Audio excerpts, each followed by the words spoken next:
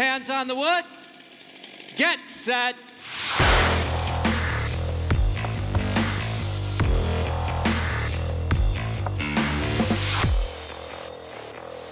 The advantage of the video timing system is that this year we have 5 high-speed cameras, each records at 100 frames per second, so we can see all the details of each discipline.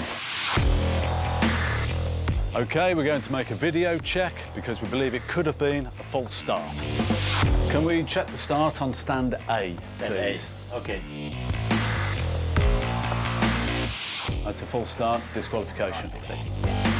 Common mistakes are, right from the beginning, is a jump gun or a false start.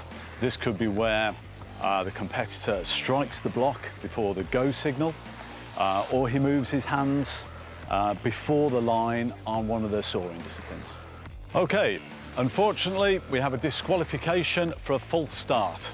The way the system works is if we think we've got a call that we want to check on the system, we'll come forward to the decision zone, we'll make the video symbol, and then the guys in the video control centre know that we want to check something. So we would have radioed ahead of time as well with the second judge on deck, and then they will replay for us the particular incident that we want to look at.